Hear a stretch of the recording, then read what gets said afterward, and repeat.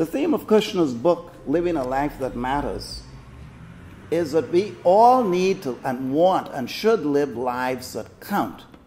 Each human being should live a life that really matters, that has a difference. But we often pursue means to accomplish that goal to leave us feeling guilty. In the opening chapter of his book, he describes two worlds that we inhabit. One is a world of work and commerce and eating and doing things that we have to do just to get through the day. In this world, the winners are usually praised, and if you don't win, you're usually condemned or put down.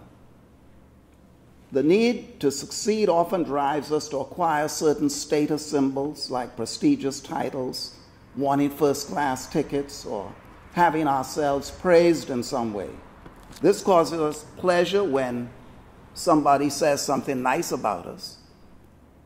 And when they don't recognize us, we feel put down, or we don't feel as good, or we react to it in some way or another.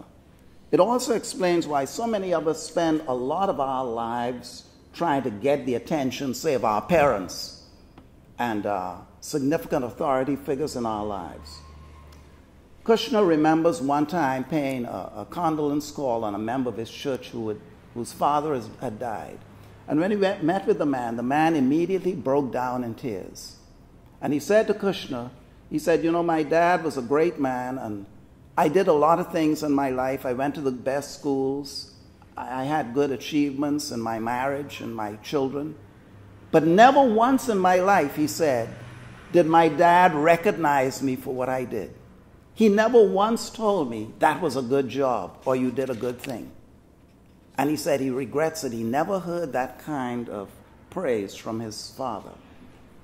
And that's why I say we have to always build little things in our lives where we have to remember that even if somebody doesn't praise us or recognize us, we are our own best friend or our own worst enemy. There's something worse than somebody else not congratulating us and praising us and encouraging us. It's when we don't do it for ourselves. That's even worse. And so if that man, as difficult as it was all those years, and I hope he did, found a way to praise himself and congratulate himself and say, you know, I think you did a pretty good job there, it would have made a big difference in his life.